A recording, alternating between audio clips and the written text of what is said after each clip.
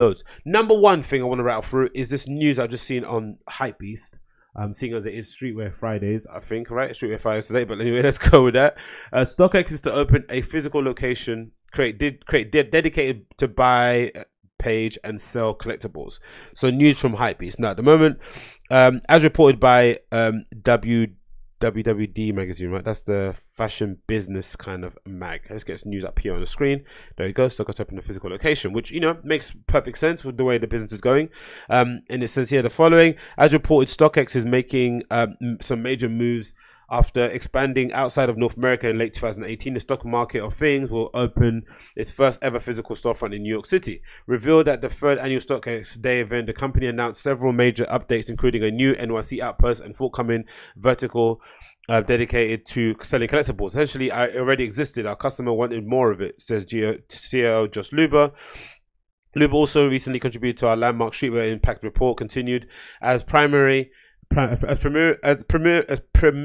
a web business. Fucking hell, my features fucked up. It's great to be closer to our customers and engage with them. We're excited to have New York as our first location. This follows the company's series of American pop-ups, which included a stop in New York, and I think they did one here too, right, in London.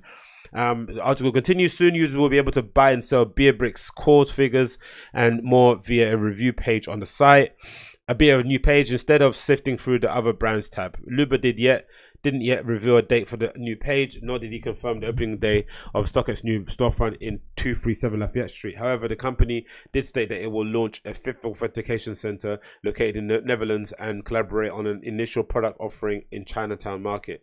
Okay, awesome. Sneak stuff up in the year. So StockX are launching a physical space, and I don't know. It's interesting because I think there's another YouTuber, I forgot his name, who's also launched his own kind of physical location. It's just interesting to see where sneaker industry is heading. You know, it being $1 billion industry, but it really, I think it sits on kind of shaky foundations, if it's my estimation, right? Because I think sneaker culture isn't really what sneaker culture isn't what I envisioned it to be, and I think sometimes the market gets it a bit fucked up. Because from my limited experience or knowledge, it seems that sneaker industry has only been propped up by the reselling market.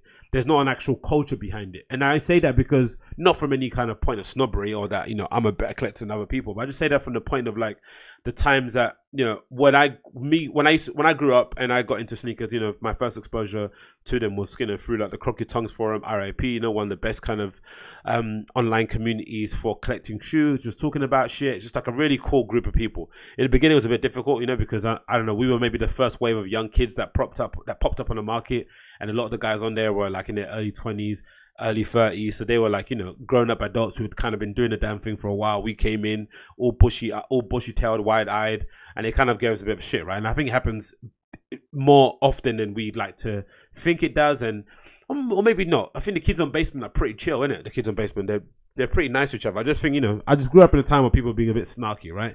It's like I'd imagine skate parks are a lot warmer of a place now than they were when I first went to a skate park, right? You felt super intimidated. Even just going to a skate shop like Slam City Skates, right? They used to be, you know, they used to be such dicks to you if they didn't know who you are. They really hazed you, really kind of ran you through the ringer before they accepted that, okay, you were in it for the love and you weren't trying to, you know, just go in there and trying to, you know, earn cool points. Fair enough.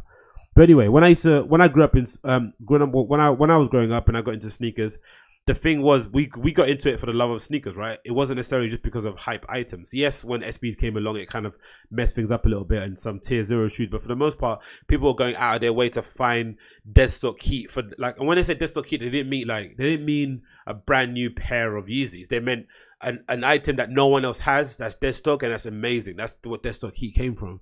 That kind of eternal phrase, what I remember it being. But then, of course, over the years, you know, the brands recognized the appeal and the money-making aspect of limited edition shoes and just started to churn them out, right? I think I saw the change in it come from, you know, the Year of the Dog or the Chinese New Year sort of shoe.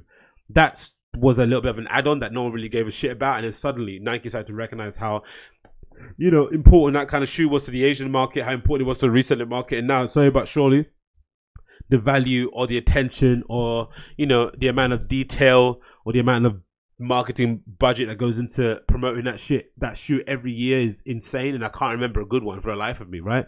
The Chinese New Year Nike, you know, Air Force, whatever they go on and making.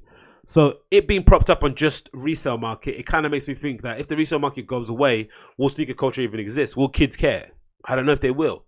I don't know if they really will, because you only have to go to one of those, you know, in real life StockX or sneaker reselling market things to realize that people only really give a shit, especially kids nowadays, about limited edition shoes. The guy that's got the store with all the quote unquote heat is the one that's really selling is selling the most stuff. The guy that's selling like really great, you know, GR shoes that are now hard to get, or shoes that people that flew under the radar that no one was really hyping, they're the ones that don't really make any money whatsoever, or don't get the kind of, you know, social media photograph Instagram picture reportage on.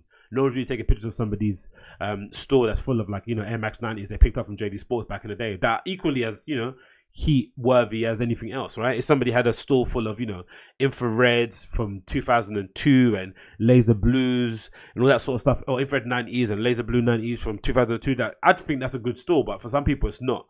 And again, that's the thing that kind of bums me out a little bit about the sneakerhead community now at the moment. It's a little bit too much relying on hype. And of course, you know, the sneaker brands have a responsibility for that too, because they feed into it. But I think by and large, the consumer nowadays just wants the most limited edition, hard to get shoe, which kind of, again, goes against what being a sneaker addict or being a fan of sneakers is actually all about. But hey ho, what do I know? So I'm interested to see what the store's going to do, because in the future, because if the hype goes away, StockX doesn't exist then, does it really? Because why would you want to go, I don't know, like, they just go, like, it just turns into like a good hood, right? It just turns into like an End Clothing or like a Sense, just selling trainers, just selling general trainers that people want to buy.